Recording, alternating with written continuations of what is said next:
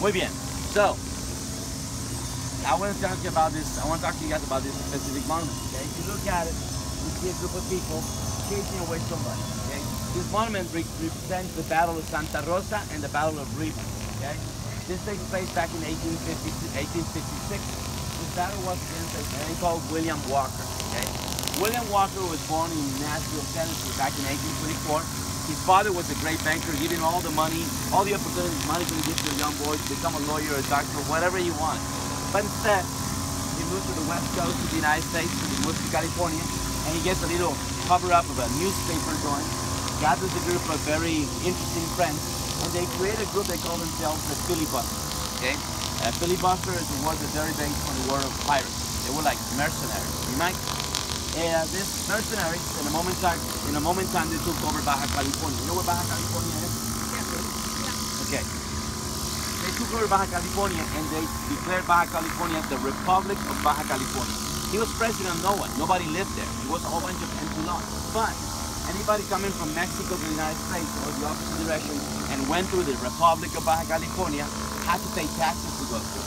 So obviously neither the U.S. authorities or the Mexican authorities were very happy about this issue. This was for like a 3 month period. So they went after him and he decided, no, I'm just squattering land here, I'll give it back, no harm is done. And he got out of that one. In 1855 specifically, there was a civil war going on in Nicaragua. It's in the city of Granada and the city of León. León was the official capital of Nicaragua and Granada was the commercial capital. So these two cities get in a fight. And León hires William Walker and his men to fight the civil war in 1855 in Nicaragua. He comes over, gets going on the war, and he wins the civil war for the León side. Okay, they were very pleased with his services.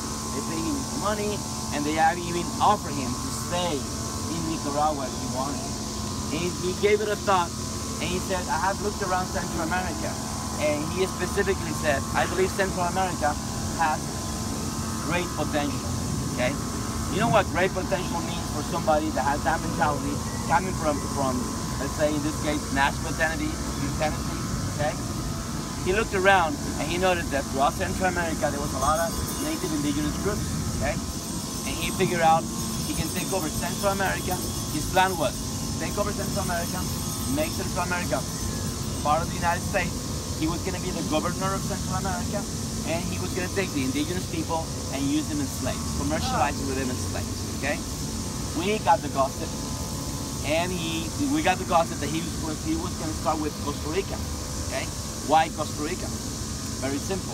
Coming from Guatemala to Costa Rica, we got Guatemala, we have El Salvador, we got Honduras, Nicaragua. So Guatemala, 85% of the population was considered native indigenous groups. In El Salvador was 80%. In Honduras was 75%. Nicaragua was 65%.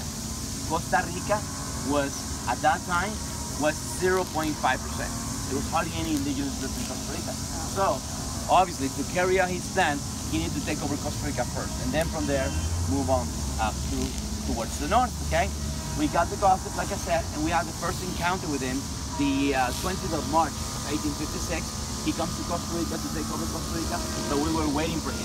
We kicked him out in 20 minutes. So I don't know if you want to call that a battle or a fight or whatever, but we got him out of here in 20 minutes. But he goes back to Nicaragua to gather all his forces to fight against Costa Rica because we declared a war on him. We joined the army of Costa Rica. Back in 1856, we had an army. So we joined the army of Costa Rica with the army of Honduras, a little section of the army of Peru that came to help us out. And there was actually an English vessel running around the Caribbean. They came down to help us out too. And we went to fighting in Nicaragua, in a place called Rivas. That was the name of the town. And the name of the battle was called the Battle of Rivas because of the town. And there was a small fort, which was called El Mesón. From there, he had a very good strategic point to be shooting from. So it was very difficult to approach it, okay? The only way that we could win the battle was by burning down the fort, okay? So we had a drummer boy called Juan Santa Maria. He sets the drum aside, picks up the torch, and goes down and sets fire to the fort, okay? This way, we're able to win the battle against William Walker. But William Walker made a very, very stupid mistake, okay? He sent his brother to give up on the front door. brother came out and said, we're giving up, we're giving up. No, I'm William Walker, we're giving up, okay? And he ran away to the back door. He was going back home, but he was caught by the Honduran army in El Salvador, in the Pacific side of El Salvador. In Honduras, there was death penalty for war crimes. If we would have gave up in Nicaragua by the giving up to the Costa Rican army, in Costa Rica we didn't have death penalty for those things. He was going to be sent to jail for the rest of his days, or he could have been sent back to the States, but no. He runs away. He is caught in El Salvador. I guess karma kind of caught up with him. He was taken to Honduras, where he was placed against the wall. Before he was shot, he said, all of you got me misunderstood. All I wanted was the best thing for Central America. I wanted Central America to be part of the great nation of the United States, and you guys blew it. Like, sorry, yeah, we lost something in the translation. There was no Spanish schools back then, so we got rid of him. For Nicaragua and for Costa Rica, this is a huge page of history, because we had to fight for the stability, for the democracy of our nation. The independence in Central America, guys, came really, really easy. We had it very easy. All we had to do back in 1821, when we became independent from Spain, almost literally was ask Spain, hey, can you let us go? We want to be independent. And Spain said, yeah, sure. Where do you want me to sign? Obviously, there was some negotiations, but in general, that's what it was. Why so easy? You know that most of the countries around the world that have become independent from someone, most of the time they had to fight for it. We didn't have to fight for it. It was easy. The Spaniards, by 1821, they had been in Central America for hundreds of years already, taking away gold, jade, all our richer valuables, slaves, animals. They took as much as they can. By the end of the 1700s, beginning of the 1800s, I explained to you who was living in Costa Rica, right? Okay? The Peninsulares, the Criollos, Mestizos, okay? So now it was time for Spain to stop taking so much, and it was time for Spain to start putting money back into Central America. Upward assistance, buildings, roadways, the whole thing. And Spain said, we're not getting nothing out of these guys anymore, and we're putting money into there. And we came up with a bright idea that we want to be independent. But for Spain was like, oh really? Yeah, sure. Yeah, go. You stay independent.